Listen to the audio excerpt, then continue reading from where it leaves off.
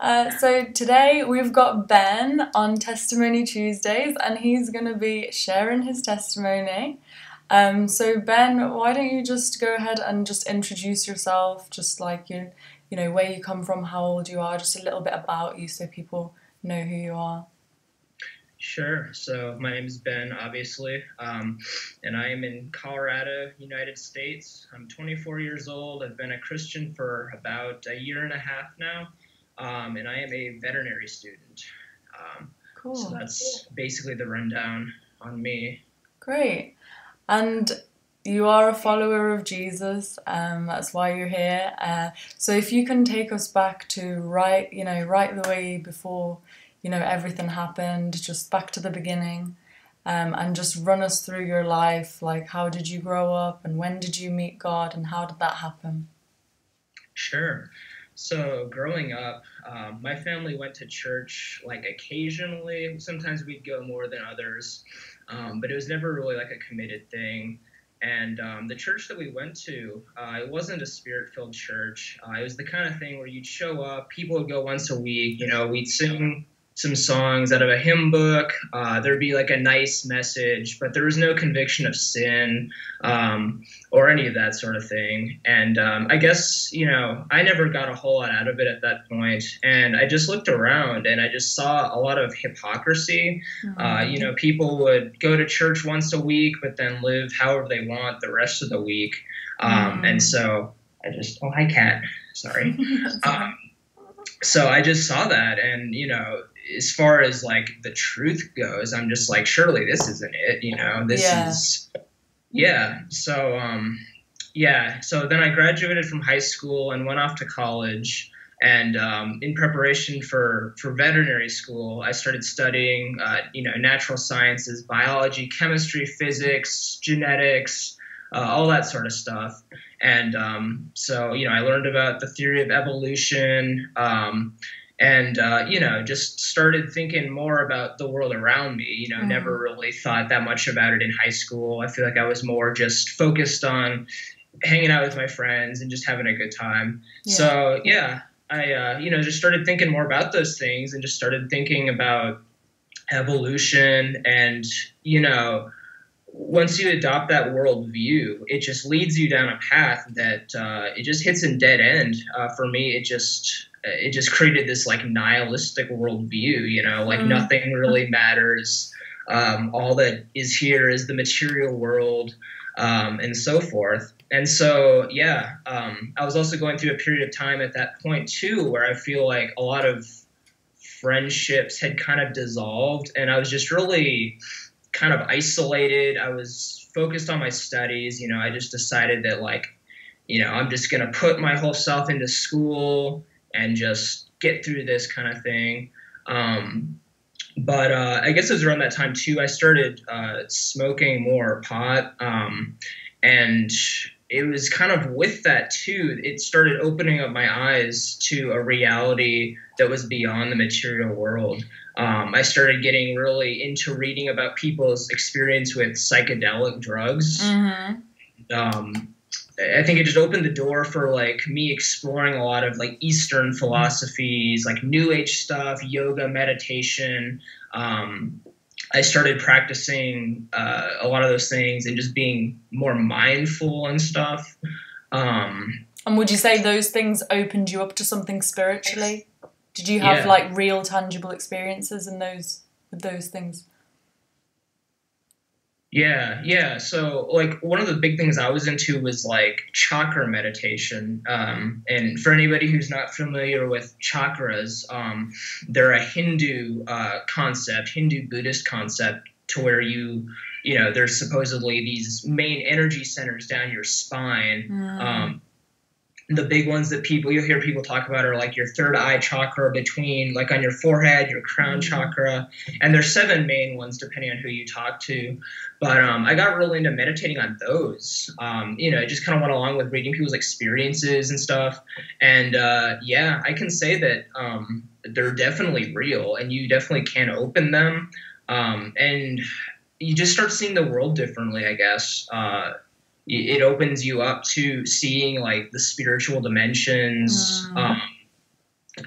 And yeah, one thing I was really into as well was just developing like psychic abilities, like through I know a lot of this stuff sounds pretty crazy, but like through like opening the third eye chakra.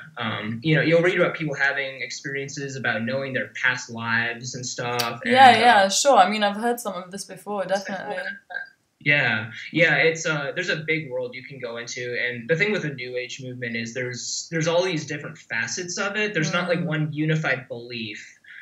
So it's really just kind of it's a grab bag of like whatever ideas suit you or whatever ideas sound best to you or speak the most truth to you personally. Sure. So yeah, that's the route that I went down, and you know, just kept going more and more down that route. And I feel like the more I did, the more I like tuned into this, you know, this other reality, I guess. The more I kind of disconnected or got more disinterested in the world around me. You know, I just spent a lot more time alone, spent a lot more time like in nature, just wanted to be like, you know, in peaceful environments. Yeah, so it just really kind of like led me into this whole different little world. And yeah, another thing that went along with that, as far as like your worldview is concerned, a lot of people in the New Age movement, you know, they'll acknowledge a God, but God in New Age terms is more like a force. You know, it's something that's like inherent in all of humanity. So it's very much like the original sin from the Garden of Eden. It's like that you are God, that you can achieve enlightenment through knowledge and like esoteric teachings and all this stuff. And that was one of the things when I met God, when I came to Christ, that was just so profound. Was like I went way down this door, but it was like if I had just picked up a Bible and read that, it's like there it is, like, you know, first book of the Bible, exposed kind of thing. So another thing that kind of goes along with this school of thought, and one thing that I was really big into, is like extraterrestrials and UFOs. I was a believer of the ancient astronaut theory, and for those who don't know, yeah, for those who don't know what that is, it's essentially just the belief that life on Earth was seeded by extraterrestrial beings from other planets. And it ties in with like the theory of evolution too. You know, it's like if life evolved independently on this Earth, then who's to say it didn't do so on other planets and there aren't more evolved beings? And it's just a rabbit hole that like if the devil can get you to believe one thing, it just opens the door to like all this other deception, essentially. And yeah, I bit the hook for sure and went way down that rabbit hole. So basically, though, I coming to the end of all of that, I had finished my time at university for undergrad, and I had moved to Colorado to start veterinary school. And it was around that time I was just feeling a whole lot of anxiety. That was the other thing too about doing all this and opening myself up to you know, the spiritual realm, was I got this really all this anxiety. I had sleeping problems, and I was just very much not at peace. And the only time I was at peace was when I was like doing meditation or doing yoga. And I feel like it draws you in, and it just makes you, it's like a drug, you know, it's like you need more and more and more of it just to feel calm or at peace or whatever. So getting to the end of that road, I had moved up here. And there was a New Age blogger who I followed, and I respected her opinions quite a bit. And one day she just renounced like all of her yoga, New Age practices, occult practices, and all that, and just turned to Jesus. Just did like a complete 180. Wow. And do you remember who that was? Do you remember her name? I do not actually. Yeah, it was a while back. Yeah, sure. Yeah. Anyway, though, she a lot of her followers just, you know, got up and left, and she just started going a new way, and you know, it just made me question a lot of what I believed, and so, yeah, I just started researching like the history behind this and some of the people involved. and just realized that it was, essentially satanic at its core. And there was a satanic website that I remember I was reading just in the process of researching all this, and it was just so eerie how similar all my beliefs were to like Satanist beliefs, and so that was just a major wake up call for me. I basically I broke down, and I just prayed that if God was real, that He would reveal Himself to me. And so a few days later, I was on campus, and one of my good friends, he's an evangelist with the church I go to. I met him, and he came up to me. I was sitting outside my building, and he just asked me, like, do you believe in God? Like, can I talk to you?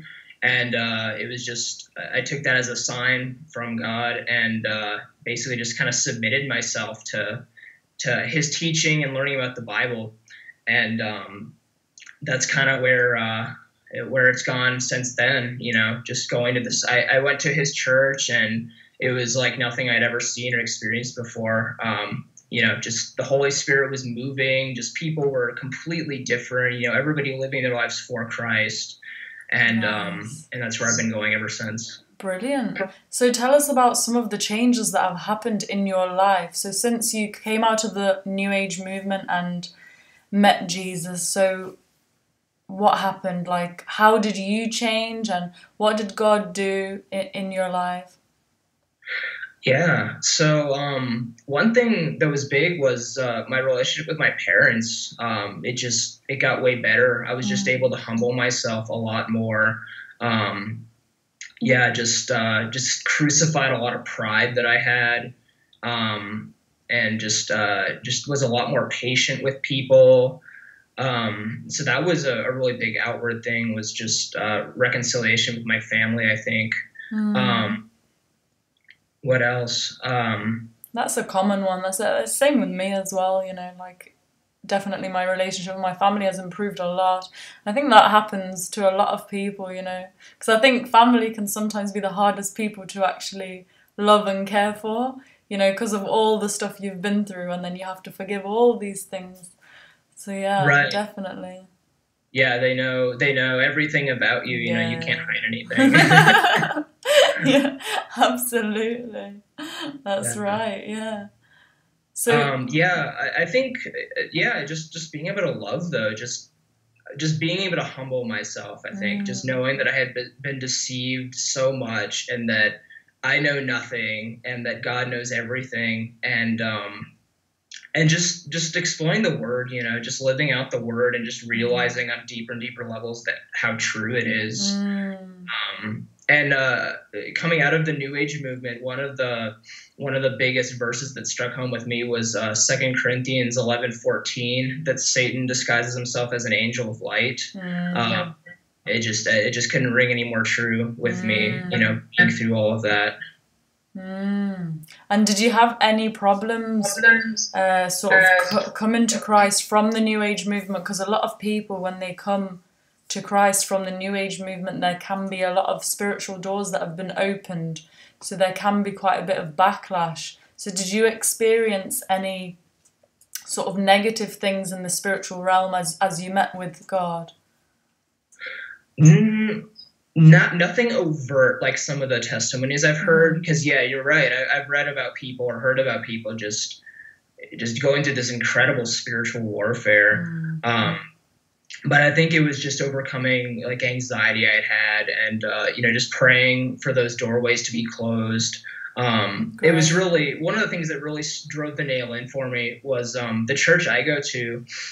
We have these things called prophetic words, where people who have the gift of prophecy, they'll pray over you, and they'll give you kind of like an individual word, like about your life. And this is like when I just first started coming. So like, I didn't know anybody there. They didn't know anything about me. And one of the first prophetic words I had just talked about how I had opened myself up to like influences. And it was just incredible, like it was just like, there's no way that wasn't from God. So yeah, I know what you mean. Yeah, those times where you're like, oh yeah, I know what you're referring to. I know exactly what you're talking about. Awesome. So now going ahead, you know, in your walk with God, like sort of where do you want to go, like in the future? Like, so you're hoping to finish veterinary school and sort of practice in that field? Yeah, that's that's the plan. Honestly, it's just submitted to God. Yeah, Um, just following whatever he sort of wants for you, yeah. yeah, exactly. Because I think there are a lot of days where I feel like I could be making a difference in ministry to some degree too. But my studies just take up a whole lot of time at the moment. So wherever he leads after that is certainly where I'll go. I know he'll provide and make a way for it. Of Um, course, yeah, good. Yeah, yeah. So in the interim, though, I'm just trying to be faithful with that, and also just seeing how it's like refining my character, just with the trials, and just some of the challenges that come with that too. So oh yeah, absolutely. Because every day is sort of like a refining process, isn't it? Every day, yeah, yeah, no doubt. and it's often the little things as well that make such a big difference in our character and stuff that God changes. Right. Yeah. Yeah, just being I think one thing that veterinary school has taught me is just being comfortable with being uncomfortable. And I think that's a good principle to learn for the Christian walk with persecution and Mm. just struggles against the flesh and all that stuff, like Yeah, yeah, and God will be with you, and God like will help you. Yeah, yeah, yeah. I think we all just like want to have like a comfortable, easy life and have to get like that not always being the case. So definitely. Is there anything else that you'd like to share in your walk? yeah, yeah. So I guess picking up from that point too, as far as spiritual warfare goes, I think after getting saved, just walking with Christ for a few months, I had met a girl, and she had a background similar to mine, and so I could really relate to her, and just having some of the shared experiences and backgrounds and stuff, and so started seeing her, started talking to her more, and it was just brought to my attention. It's 2 Corinthians 6:14 about not being unequally yoked with unbelievers, and so she started coming to church. I shared my testimony with her and all that stuff, and she started coming to church, and for a while, like it looked like there could be a future there, and I just got way more attached than I should have at that point. But there were just things in the Word that she wouldn't accept. Just didn't want to lay down her life, I guess. Yeah. And the Holy Spirit led me to break things off with her, which was just incredibly tough. And after that, I don't know, we still stayed close. We still acted like we were, together more or less. And it was just kind of this constant thing about like me knowing it was wrong, me knowing that like it had to end, but not wanting to, just being insecure about it, or just being afraid about what would happen, So that went on for a long time, like probably 6 months or so. And the final straw, the Holy Spirit she was like coming back to town after being gone for the summer, and there was probably like a period of 3 or 4 days where I just like hardly slept, just felt so much conviction and just like couldn't get away from it. Like the Holy Spirit was saying, like, you need to deal with this now. Like this is the end of this. And it was actually your Unequally Yoked video that gave me a lot of courage to really go through with that obedience. Bless you. And yeah, I probably watched it. I don't know how many times in a row I watched it to get courage for it, but in a row. Yeah, it was just like crazy how similar your experience was to mine. It was like you were speaking directly about my situation, just like the emptiness about being with someone like who you couldn't share your innermost self with, Yeah. it was just horrible. It was like being stuck between, it was just like stuck being on the fence, I guess. And so I don't know. I finally broke it off, and it was a disaster. I really had to find deep repentance for it, and yeah. So it's just been a struggle since, I guess, just moving on from that, and just making the Lord like first in my life again. And there's a whole lot of other stuff that went on too, like my parents going through some issues, like family issues, just the struggles with school. I feel like there was just a lot of spiritual warfare going on. There were just like a lot of emotional things like weighing me down. Yeah. And yeah, just had to learn to really trust the Holy Spirit and move on beyond that. So. Well, let me encourage you, because obviously I was in your situation, right? And honestly, like, when you listen to God, he does know what is best for us. Like, he really does. Because we can be like, no, but I like this person, and, I want to be with this person or whatever. And God's like, yeah, but I know way more than you do. Like, I know everything about that person. I know everything about you. And this is going to be a total disaster. So how about I save you a lot of heartbreak right now? Yeah. He's our Heavenly Father. And, like, for example, now when I'm married to my husband, it's like I don't have any of that emptiness. Like, me and my husband, the way that we think is on just the same level. Like, the conversations are at the same depth. It is an equally yoked relationship. And I tell you what, I don't know how many thousand times, I can't, 1,000 times better just to have a conversation with somebody like that, and the majority of the time in your marriage, you're going to be speaking, it's like, it doesn't really matter what else you're doing, if you can't have a conversation, it's not very good. Yeah,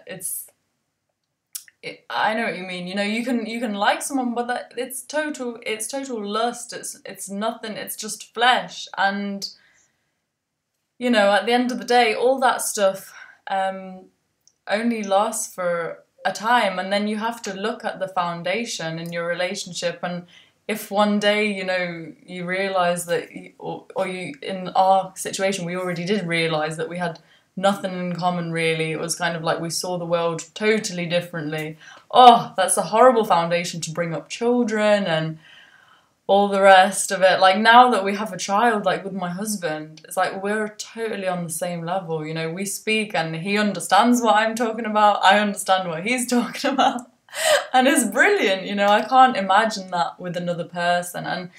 And God really brought me and my husband together, so I believe that he will do the same with you, give you that kind of wife that you really relate to each other on that level, because there is not a single man, even Christian man. I met lots of Christian guys, not like that I went on dates with them, but just in passing, and every time I met any kind of Christian guy, there was always something about their character that I didn't really like there was always something that I didn't really agree with, or a point of view like that didn't really ring true to me. But with my husband, we're totally on the same level, So I feel like this is just a totally like blessed by God, relationship that, we really are one. So, I pray that would be your portion as well, that you'd get that as well, because it's so important, it's so nice to be able to relate and to understand one another. Yeah, that is encouraging. Yeah, it was just, just wanting to see her come to get saved, like in the worst way, and I just poured so much of my soul into that, and Yeah. I wish I would have been obedient, like from the get-go, and just not continue to go down that road, because God does know best. You're right. And you know what? You save the other person a load of hassle as well, don't you? Like, through our disobedience, we actually hurt other people if we don't listen to God in terms of our relationships, Like, if we only just listen to God, you know, we wouldn't bother other people, but whenever we're disobedient, you know, regardless as to whether our own feelings were hurt or whatever, you know, we, at the end of the day, we've messed somebody else about. Do you know what I mean? So, you know, we have to listen to God in this area. He knows best, and he will bless us. And at the end of the day, he's got a plan for them as well, you know, and it doesn't involve us. He's got a different plan for us, you know. Right. Yeah, that was a really hard thing about it too. You know, just was just on my face about it for a while, just because I just completely failed in so many respects. You know, disobedience, hurting the other person, idolatry, whatever else. You know, just so many sins wrapped up in that situation. So I know what you mean, and I have been there, and it is really difficult. But trust me, you will get through the other side, and God will.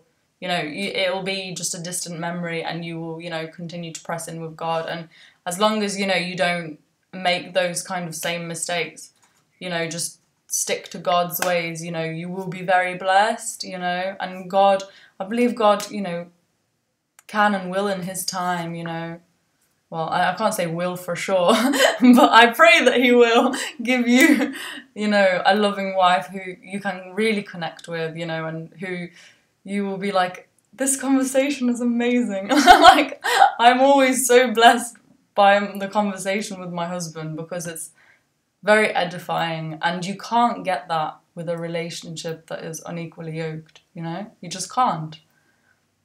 yeah, you're right. Cool.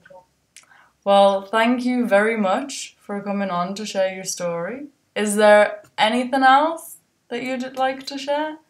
Nothing coming to mind right now. I think that's kind of the brunt of it. Yeah, cool. Thanks so much for having me on. Yeah, no problem. Well, I hope that you guys enjoyed Ben's testimony as well and our conversation. So yeah, thank you for watching.